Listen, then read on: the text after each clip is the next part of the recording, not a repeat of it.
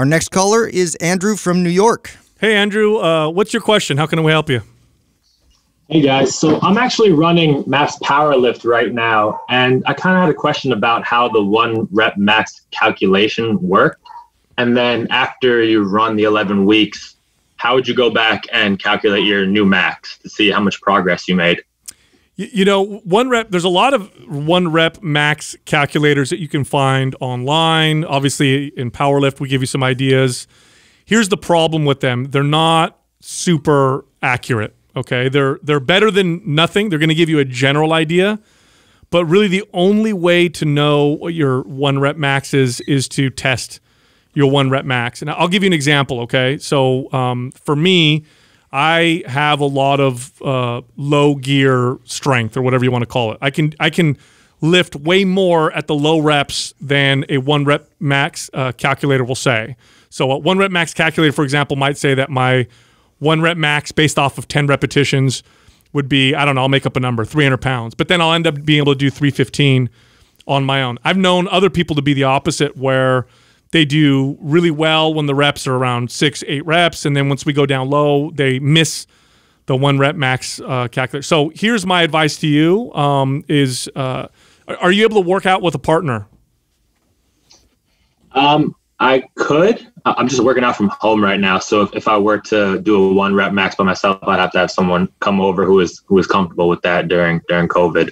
Yeah, I would either do that, or do you have safeties that you can squat or bench with? No, not on the rack that I have. Okay. Well, do you have intentions of competing, or are you just following the MAPS Powerlift program to just get stronger? Well, I'm taking your advice from trying to move from that aesthetic look and being so anxious about what I'm eating and what I look like to push it more towards my performance. So that's really why I wanted to run Powerlift, to just see how heavy I could, get my big 3 lifts. So here's my advice. Like, I think it's a little more important for somebody who is going to show up to a meet and do a 1 rep max to use the calculator, and to be like very rigid about it, where you would actually have a partner come over to measure it and figure it out. Like, okay, this is what 80% of my 1 rep max should look like, and do all the math. I think using it just as a nice guide for you. Like for me, when I think 80%, I think I still got 1 to 2 more in the tank. So I would just guesstimate where my weight needs to be, because my overall goal is just to build strength. I'm not going to get up on a meet and compete against somebody.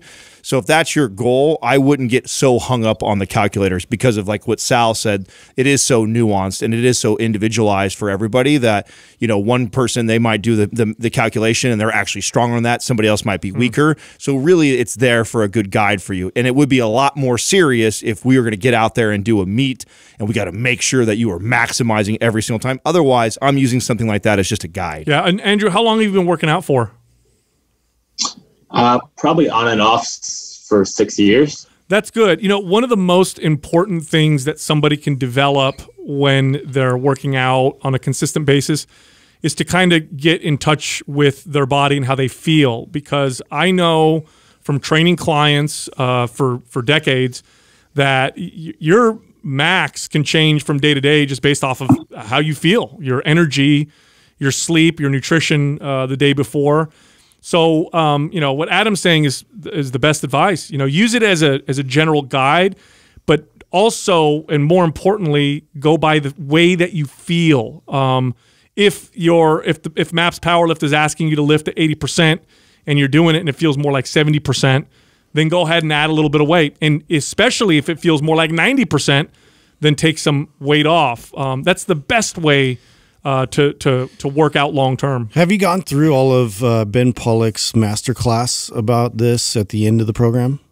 Yes, I went through it one time, so maybe I could probably go back and rewatch it. Yeah, because we really were just trying to follow a lot of what he does to prep himself and his clients to, getting into a meet specifically. So he uses a lot of these percentages and then changes it based off of the phase. So we tried to kind of align with him and use his best judgment in terms of his calculations for that. But honestly, like they said, it's more of a feel thing than anything else. So I would really pay attention to that more than anything.